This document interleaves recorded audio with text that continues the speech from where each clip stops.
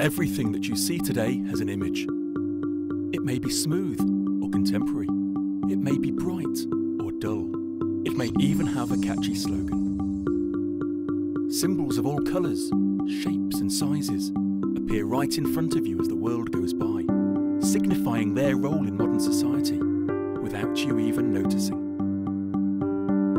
This identity, as you may call it, reveals how specific things are recognisable to the human eye, which, just so happens, allows each and every icon, whether it be hundreds, if not thousands a day, to stand out amongst the rest. It may draw you towards a shop window, or you stop and stare at an advert on a billboard, and before you know it, you have bought something that is stamped with the symbols and imagery. But why does this happen? And how is it that sometimes you cannot control the urge to buy something? What is the secret to success? Welcome to the world of branding.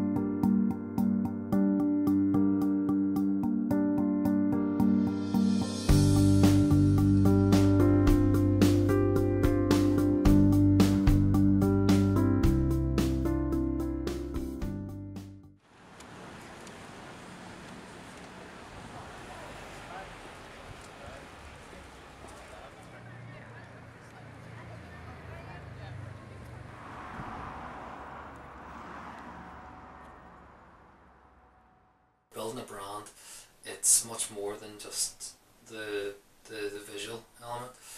We like to tell stories with brands and bring the offering, service, product, whatever it is, to the forefront. And there's many ways that we do that to help the clients, and that's through language, tone of voice for a brand that we create, name generation for startup businesses that might have a name.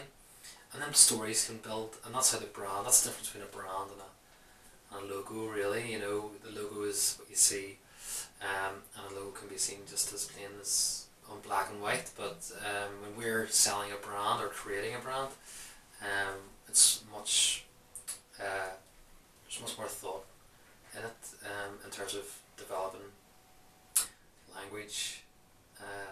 You know, a lot of research goes into a brand creation, as well as creating the likes of brand guidelines and visualising everything for the customer.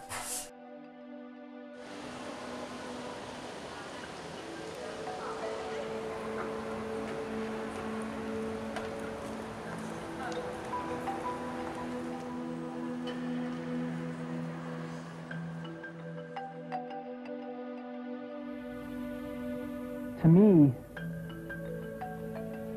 marketing is about values. This is a very complicated world. It's a very noisy world. And we're not going to get a chance to get people to remember much about us. No company is. And so we have to be really clear on what we want them to know about us.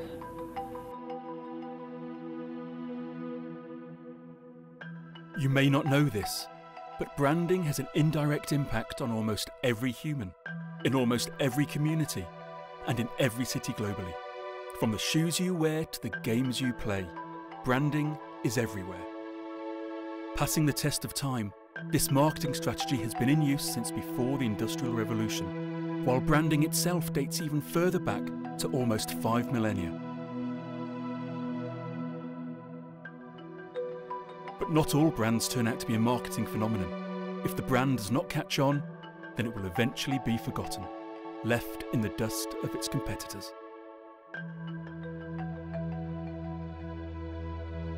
There's always going to be bumps in the road for brands, but of course it's not going to be like a weird apocalyptic society ever where there's just no brands and things like that, because you need to be able to sell yourself and sell your story and get people bought into it always. Branding has a specific method in which it entices the consumer into buying goods. Usually, people think a brand is a logo, a stamp, or an image, but it is much more than that. Brands such as Coca-Cola actively focus on the brain's ability to react to certain aspects that increase marketing strength.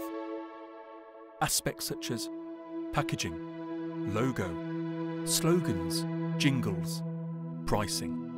Each of these pieces of the marketing puzzle work in tandem to boost productivity for the company.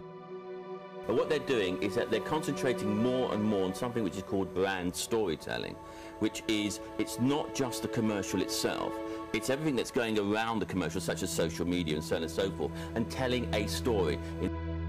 In 1911, a newspaper editor named Tess Flanders was quoted discussing journalism and publicity, stating the phrase, "Use a picture, it's worth 1,000 words."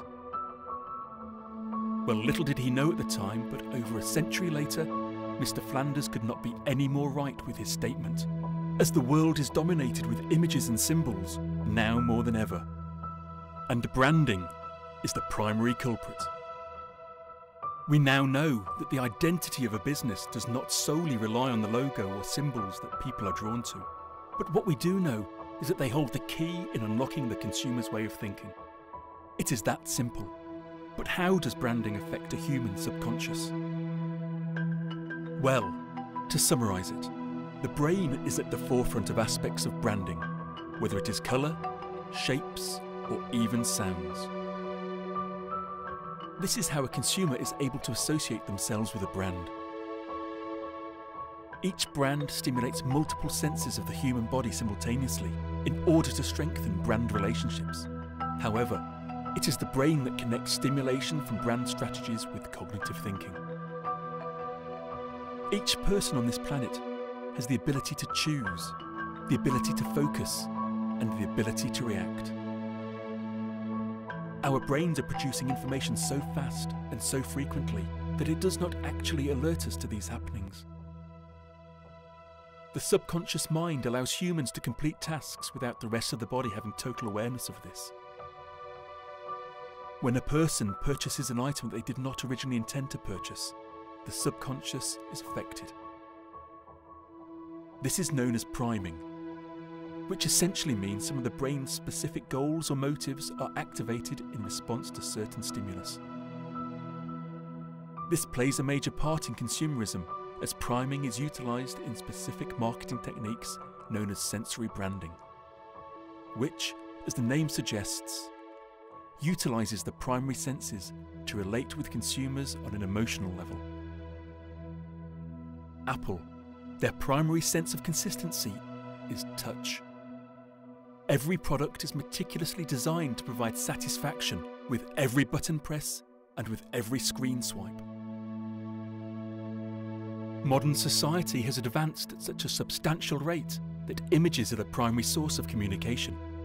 Conversation through social media has never been more menial. Emojis have taken the world by storm, which is somewhat making the art of speech more and more redundant. Children are taught to read through recognising images and relating them to words, and that is how we've all been taught. It is how humans as a species have accustomed themselves to reality. Shopping falls under the same pattern, recognising brands and relating them to products.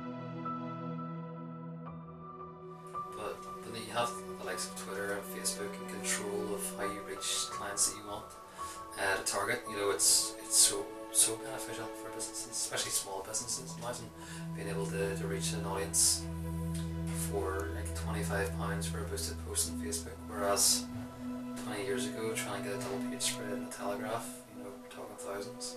So there's just more opportunity with new technology. So what does the world of branding have in store for us next? We will just have to wait and see.